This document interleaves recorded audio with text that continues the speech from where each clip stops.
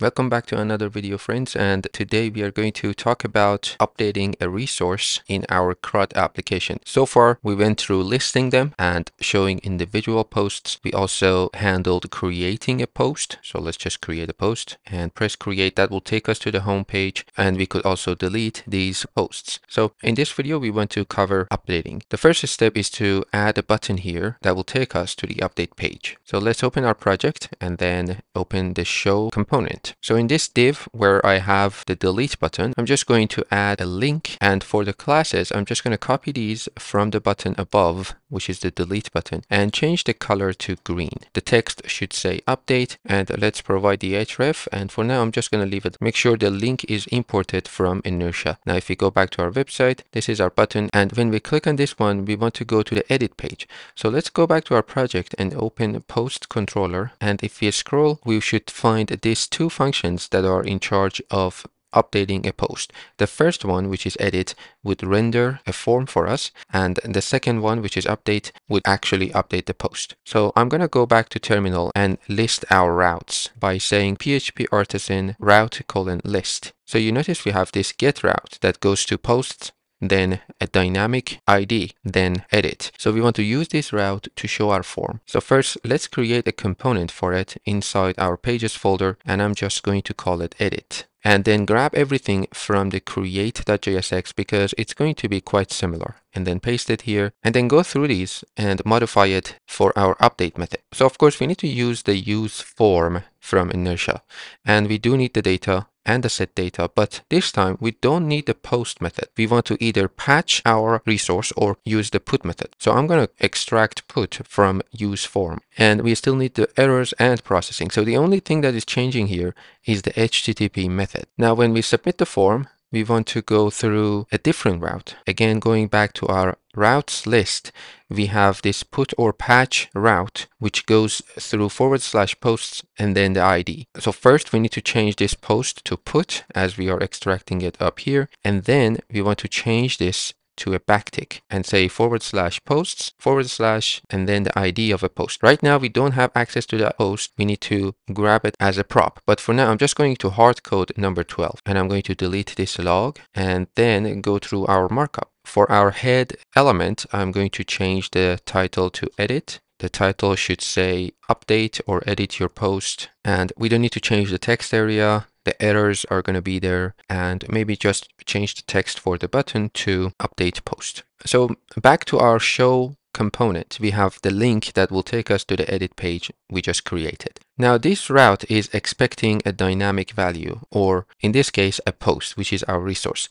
And again, if we take a look at this route, you notice we have this post. So we need to pass in this particular post that we are looking at in our show component. So much like what we did with this delete form up here, we can either hard code it using backticks, or we can use that route function, which we imported up here from the package Ziggy we installed in the previous videos. So again, I'm going to show you both ways. So for the href, we want to get rid of these quotations and add curly brackets, and then use the backticks, go to / posts and another /, then use $ curly brackets to add post.id. And remember, we are inside this component in which we have access to a post. Now, after this curly brackets, we want to add another / and type edit, because this is our route. So this will take us to the edit page for this particular post. Now, let's go to our post controller and tell our edit function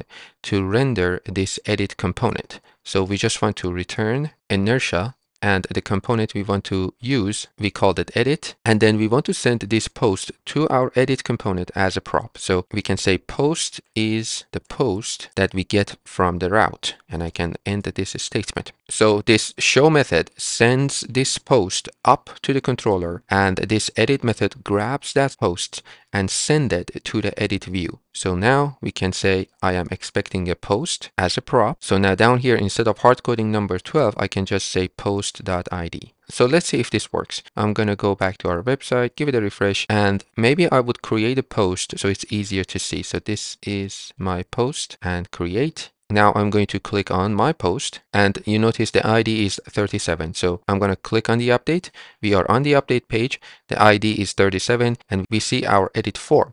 Now we need to populate this text area with the current post body, and that's quite easy. We just have to replace this empty string with the post body that we already have. So we can just say post body, and that would be the initial value of our text area. So back to our project, if we give it a refresh, now you see our text is here. So now all we have to do is to handle this form submit, and in our post controller, the update method is going to do that. But before doing that, I'm just going to die and dump the post that we are accepting up here. Also, I just want to add that sleep function for 1 second so we see that waiting effect. So if I just press update like this, we will see our spinners. Also, we get our post. And if we take a look at attributes, we have the ID 37 and the body of our post. So we are successfully grabbing the post and sending it back to the backend application to handle it. Now, updating a post is very similar to creating a post. So I'm going to grab these 3 statements from our store method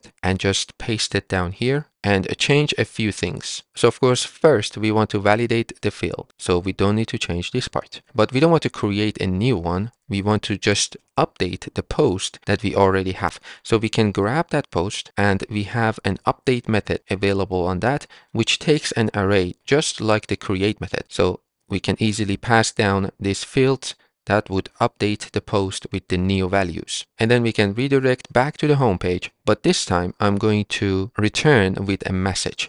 So we did this in the previous videos with the flash messages, but if I copy this and just paste it up here and keep the name or the key the same, we would see this message. Now the styles will not be right because this is for an error message and we are doing an update here. But just to show you it works, we are just going to say the post was updated successfully. So the background is going to be red, but that's fine. All right, so let's actually update our post. I'm going to go back to the home page, then click read more, then update. Then I just want to add the word updated and maybe add an emoji here. So just press update post. It will take a second. Back to the home page, we see our flash message for a few seconds, and then we also see our post that has been updated. That's how easily we can just update a resource using Laravel, Inertia, and React. But now let's clean up a bit. First of all, let's go to our show page. And right now we are hard coding this route, but I want to use that route function. So again, I'm just going to copy this, comment it out, and paste it down here so we can have that as a reference. Then I'm going to delete this whole thing, use the route function,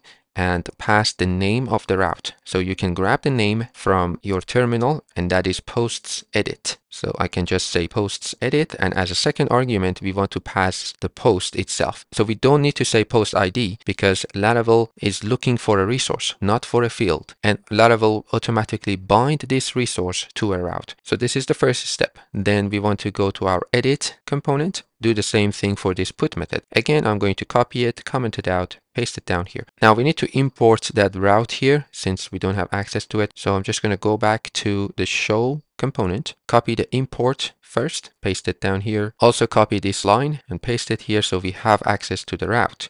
Then when we submit the form, we want to use that route function. So I can say route, and the route we want to use is this one. So posts.update, like that, which again is looking for a post, and we already have access to it because we are accepting it as a prop. And that's it. So let's do it one more time. Again, I'm going to update the same post, and I'm just going to add the word again. Press update post. We will wait a second. We see the flash message and also the post that has been updated, but now we are using this route function. So to recap, the link we have in our show component will send the post to our post controller, and then our edit function takes that post to render a form that would update that post and sends that resource or the post to our component. Now the component takes that as a prop so we can use it in our form, and then when we are done with it, we send it back to our post controller where our update method is in charge of updating that particular post, and the rest is just Laravel. And of course, if you go to our home component, we have our flash message down here. We can either make this conditional or we can make it into a component where you can pass the color of that message conditionally or just manually the way you want. We could also make another Flash message. So let's open handle inertia request. You notice we have a message here, which is kind of generic. We can add another one. So if I just add a comma here and duplicate this line, and let's just call this second one success. So we need to change this here as well. So back to our post controller, instead of using message as the key, I can use that success. And then in our home page, I can copy this statement and paste it here. And we already have access to Flash up here. So I can just say flash.success. So I'm not worried about making it reactive. I just want to show the message and also change the background to green. Now back to our project. Let's update this one more time. Press update. I'm just going to delete everything and say hi. Press the button and we see the Flash message, which is green, but it's going to stay there because now it's not reactive and we have to either go to another page or give it a reload. But that's all about our application with Laravel, Inertia, and React. We successfully built a CRUD application and you can easily add more functionalities. This is basically what we need to use Inertia as a middleman between our backend, which is Laravel, and the frontend application that could be either React, Vue.js, Svelte, or other things. And of course, you can easily add authentication to this application just the same way we created forms and we submitted them to the backend, which is our Laravel application. So this is it for this video and this series, and I'm not planning to add more videos to this unless something specific comes up, but this is our CRUD application. So thank you all for your support, and I'll see you at the next one.